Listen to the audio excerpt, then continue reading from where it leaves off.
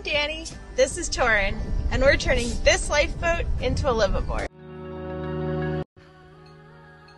Welcome to today's episode. As you can probably see, it's a little bit different than normal, but we were lucky enough to be contacted by Bluetti, who were curious if we wanted to test out their portable power station, and we were happy to do so, but we were not paid, we weren't asked to say anything specific, so everything in this video is our own opinion after the last several months of testing it out, and we will chat about the product and how we used it over the next few minutes.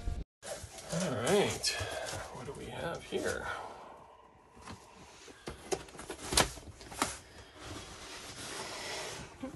Nice packaging. While Bluetti products come in a variety of different capacity sizes, the one that they sent us is 285 watt hours and up to 600 watts in the inverter. So while Torin's unboxing, I'll just explain that in this video we're going to test it in 3 different ways: to eat, to play, and to work. And if you watch all the way to the end to the work section, you'll see what Luja looks like today. So a little fast forward for viewers who have been patiently waiting for us to build. Overall, I think we really like this product. It won't replace the power that we have on Luja. We have so many batteries on her, but on our old day sailor, our Ranger 29, this would have been unbelievable, completely life-changing. We didn't have shore power, we didn't have any outlets on that boat, very little battery. So something like this, if you've got an older boat, if you car camp, if you're going to a horse show and you're in a horse trailer, anything like that, even in a power outage, so nice to have all the different power outlets, and we found it to be legitimately useful. All right. This is cute. I was worried that it was going to be huge. But this is it's awesome. A nice size. Easy to fit inside things. See if it's got some power. Oh, there we go. It's got power. So it seems to have a USB-C at 100 watts, so that's nice. It'll charge any of our laptops. A couple of USB-A's. Is that a light? Looks like it. A light? Oh, yeah. I guess a light for if you're It's handy. Need a light. Couple power. Oh, there's for putting the input. Fuse. Oh, you can plug in for if you've got a solar. A 12 volt cigarette lighter point, and it'll do 600 watts of output for the inverter on it, which will power, it'll definitely power our Torpedo battery charger, which could be handy. If we brought this with us, we could get an extra charge out of the electric motor, plus quite a few of our smaller appliances would work on that. Got the cool wireless charging. See our cute doggo. And connected. It's a fun feature. So what's that? So it comes with a the solar wiring to attach any solar panel, and then obviously the regular power cord to plug it in. So according to their website, there are 6 different ways to charge this, including with a generator or a cigarette lighter in your car, a wall, solar, etc. One thing I will say, we really noticed when we were charging this off the wall that it does make some kind of crazy noises, so I think it's just the fan cycling. Sort of sounds like it's taking off. We did reach out to the manufacturer. They assured us that everything's totally safe, and they are working on a firmware update to fix that problem. So if any of you end up purchasing one, and there'll be a link in the description, it's entirely possible that that won't even be an issue at that point, but just know it was safe. That was our only complaint really about this product, was that it was quite loud when it charged, but we ended up just sort of putting it in the laundry room overnight, and then by the next morning we were ready to go. So it wasn't really a problem, but something to note for sure.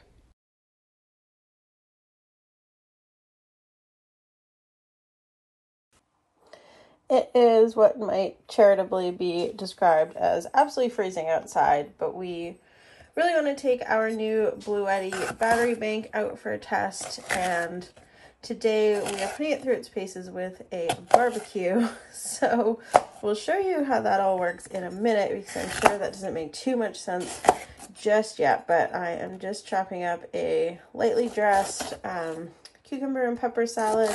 Kind of a Greek salad, except neither of us like olives, and Torrin doesn't do tomatoes, so just a little salad. We've got some souvlaki skewers to come and a few other things, so show you guys that in a minute, but we're off for a winter picnic.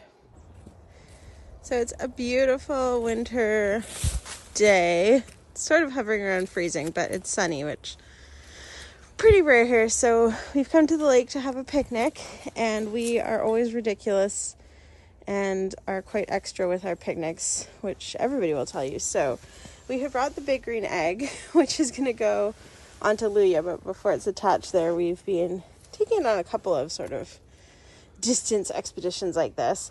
And then to power some aspects of it, we've brought the Bluetti charger. So we've been talking about that in this episode, and today we are going to use it first to use our electric starter thing heater, and then to power the big green egg's fan, which is Torrin's pride and joy, and he can explain that to you once we are going. But first of all, we're going to power this thing up. The heater is 525 watts, and this is for 600 watts. For 600 watts, so let's try it. It should be good. I'll turn that on, and we just fully charged this using a quick charge, which we didn't actually know was an option, but it did in fact charge pretty quick. Quickly.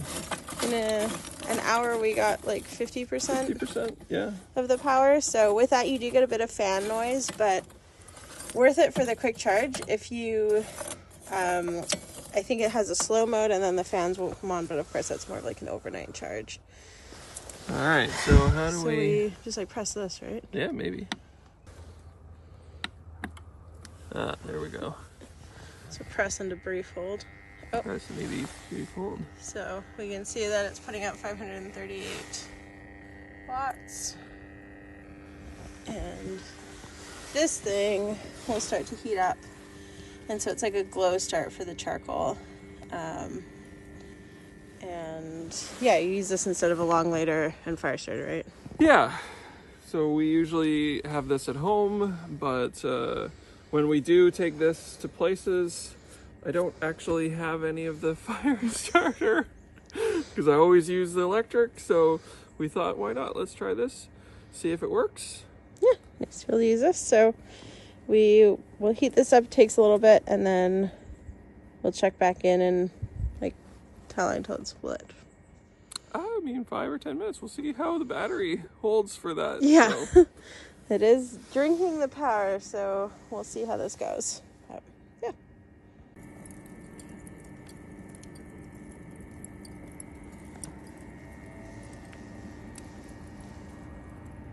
Actually, why don't you quickly give us 30 seconds about a big green egg? Because it's a bit of a weird barbecue. So Big Green Egg is a charcoal barbecue that has a ceramic egg around the shape, and the shape works very well for cooking and holding heat very evenly. And usually you would just adjust some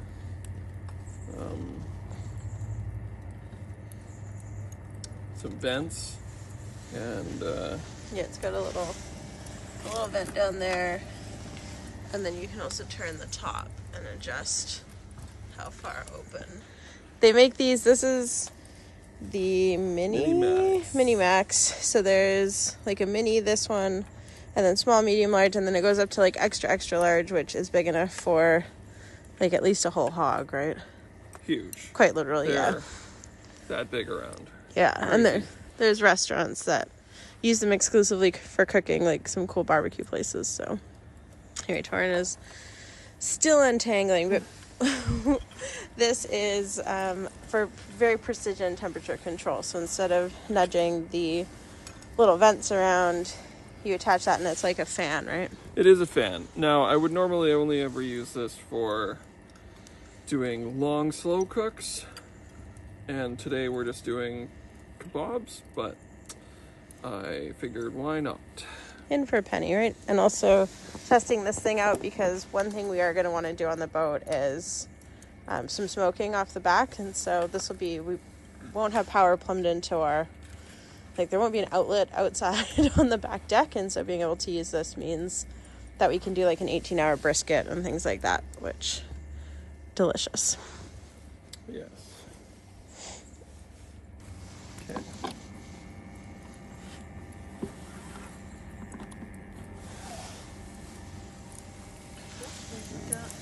Ignition. So this has like a few temperature probes and then goes off the temperature of the egg to an app and cycles the fan on and off to help. And you can actually hear it just cycled and you can see the increase in flame there. Woo.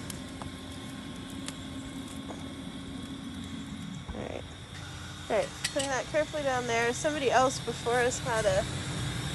we might be... There. Oh yeah, you can kind of see they clearly had some excitement with their picnic, so hopefully we're not going to do that.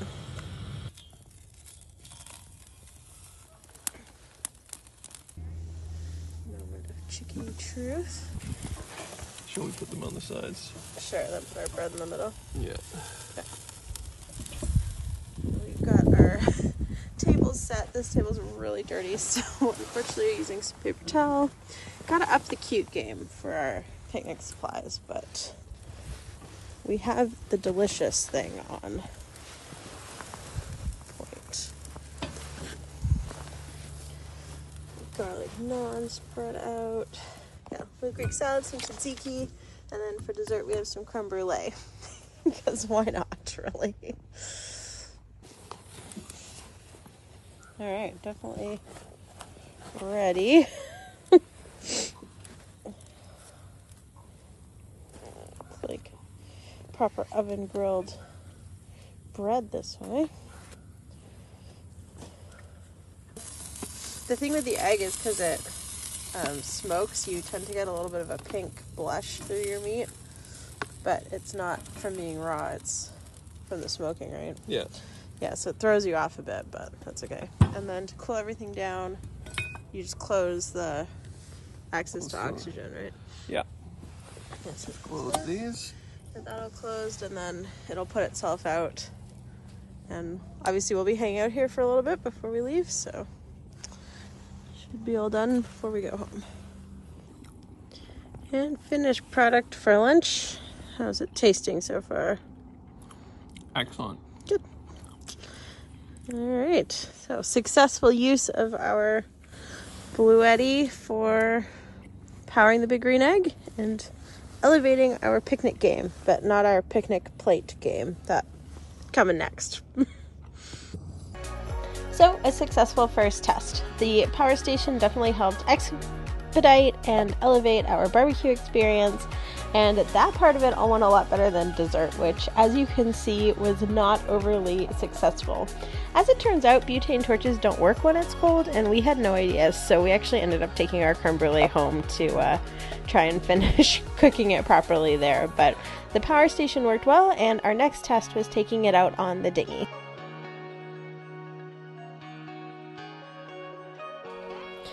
Next up was the dinghy trip on a slightly subpar weather day to do our version of a little mini winter picnic.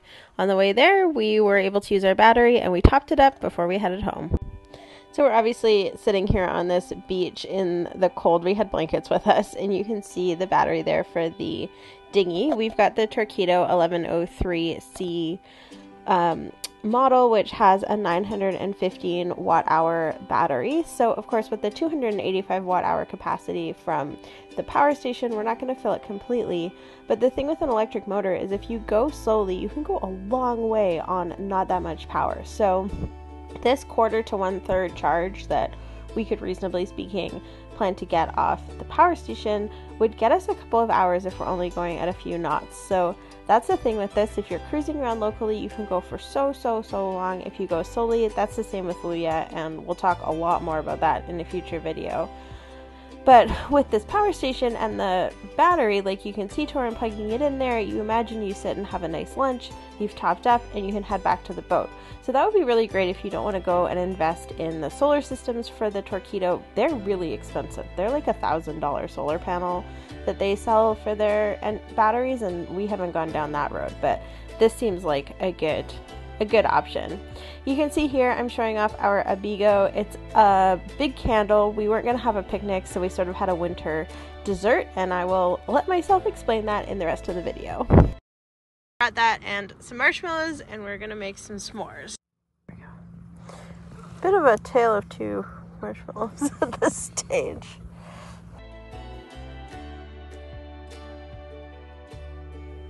With the weather deteriorating, we called it a day on our snack, unplugged the motor, now with more power, and headed back to the marina. Another successful test for our Bluetti Power Station.